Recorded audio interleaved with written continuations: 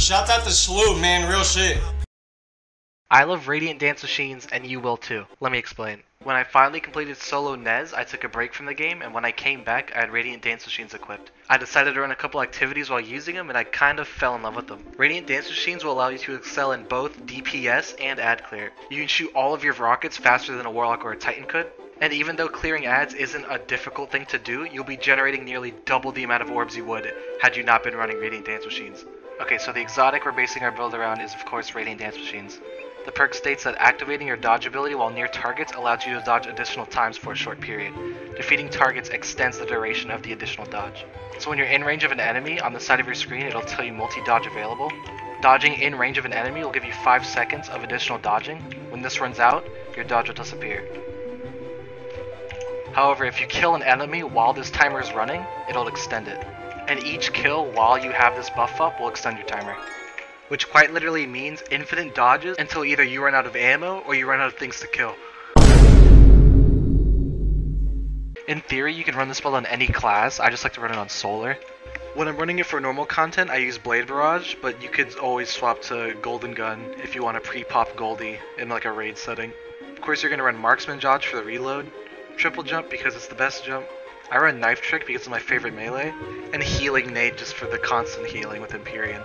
Fragments I run Empyrean because you're constantly killing stuff with solar weapons. Ember of Torches just as a way to proc Radiant. Ember of Solace to increase the duration of Radiant Restoration. If you're constantly killing stuff, this kind of doesn't matter. It's just good to have the increased duration for the downtime when you're not killing ads. Ember of Singeing, so when your dodge is out during downtime, you can instantly regenerate it with 2 knife throws. And Ember of Ashes just because I couldn't really figure out what other fragment to run. For the build, there's only a couple required mods, so the rest of the mods are basically personal preference. For the helmet, I think a Siphon is definitely required, though you can change the element based on whatever weapon you're running. And the other 2 slots, you can run whatever you want. I personally run 2 dynamos just because you're always dodging. I'm 100% positive that the dynamo only works on your first dodge, but none of the other mods are really enticing. If I'm using this in a raid setting, I'd definitely change to Heavy Ammo Finder and Heavy Ammo Scout, just to increase the odds of you getting more heavy and generating it for teammates.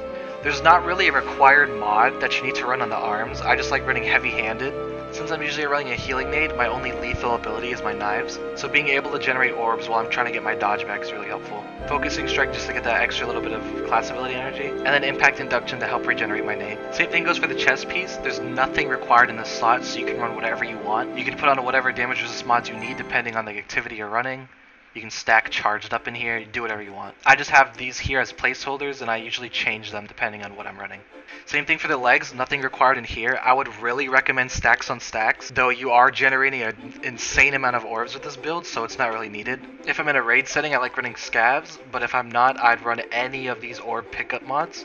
They're just really strong. I'd highly recommend stacking Recuperation and Better Already, because when you pick up an orb, it grants you Cure, and it immediately starts regenerating your health. It's kind of broken. Kind of overkill if you're running Empyrean and Restoration on Solar. It's a really good combo just in general. I'd recommend this combo in any of your leg armor. And for your cloak, I think Reaper is a required mod. You just generate so much orbs with this build that you're kind of throwing if you're not running it. So during the recording, I forgot to explain why Reaper is so integral to this build. So I'll do a quick little PSA on it. Reaper gives you a guaranteed orb on the next kill you get after you do a dodge. I don't think there's a timer on it, so you can literally just dodge and basically queue up an orb. The thing with Radiant Dance Machines though is you'll always be getting a kill after you dodge, because you dodge to reload and then you kill something. So with something like a Siphon mod, you need to get 2 kills rapidly to spawn an orb.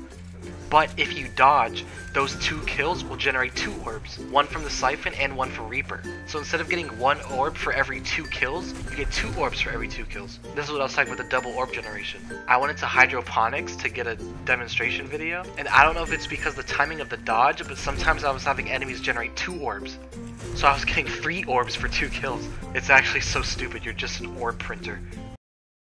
Special ammo finisher to me is also required. I run this build with double special, and with the amount of orbs you make, there's no reason why you shouldn't be running special finisher. Because of the amount of orbs you're generating, your special finisher uptime is 100%. So not only are you replenishing your own ammo, but you're giving special ammo to the rest of the team. Proximity ward isn't required, but I like running it because it's just a free overshield while you're finishing. In terms of weapons, I like to run explosive personality purely to keep Empyrean going. But you can run whatever you want. You can run it with Forbearance, which is insane. I like to do Explosive Personality Riptide and Galley just for ad clear. Wither Horde, Conditional Finality, Fighting Lion, Fourth Horseman is insane. Essentially any weapon that was really slow or required something like auto-loading to feel good, you can slap onto this build and turn it into a rapid fire monster. Oh, hell no, man. What the fuck? So the core gameplay loop is pretty simple. First, you want to get close enough to an enemy for the multi-dodge to become available. Dodge to activate it, and then start going ham. As you're killing stuff, pick up orbs, and when you see that you have full stacks of armor charge, I like to do my special finisher. Doing special finishers the moment that you see you're full of armor charge will generate a shitload of special for both you and your team. And you can basically just keep dodging and killing until you run out of things to kill, since you won't be running out of ammo due to special finisher. If your dodge runs out, but you need it back, just throw your knives at something and the scorch will regenerate it. Back with another milk. Help! In an attempt to get a decent example of its ad clear and DPS capabilities, I took it into Phalanx Echo. I know Phalanx Echo doesn't have much health, but it's an easy boss to get to and getting the DPS is in pain. I don't really talk much during the run because I went into it planning to voice it over, but you can clearly see I'm just spamming this nade launcher and generating a bunch of orbs. Oh, I dodged too early, but I'm going crazy right now. Look at all the orbs!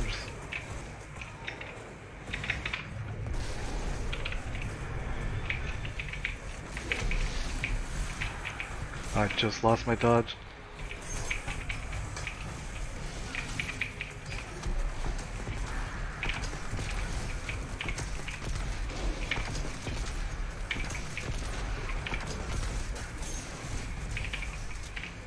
No!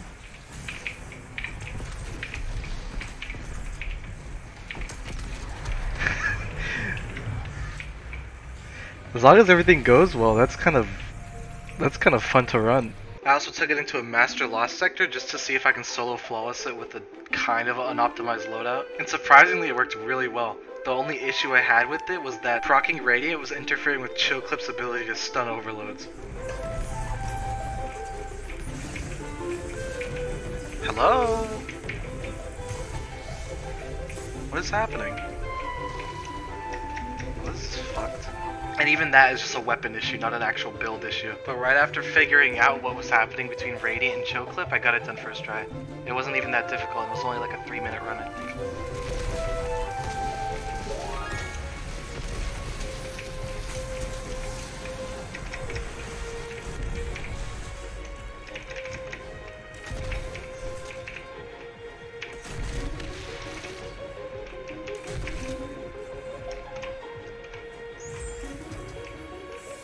There we go. It doesn't show you deaths. But yeah, that's about it. I mean, this build is really fun. I've been using it for probably the last week now. When I saw Radiant Dance Machines was getting buffed, I got super excited. I knew it was going to be kind of busted, but not in the game-breaking way that it was before with the super generation and whatnot. But yeah, I hope you guys give Radiant Dance Machines a try and maybe fall in love with it like I did. This is also my first attempt at a guide-style video, so let me know what you guys think. I was thinking about making a NES guide, but ATP beat me to it. It's a really good guide though, I recommend checking it out if you guys are still having trouble on NES.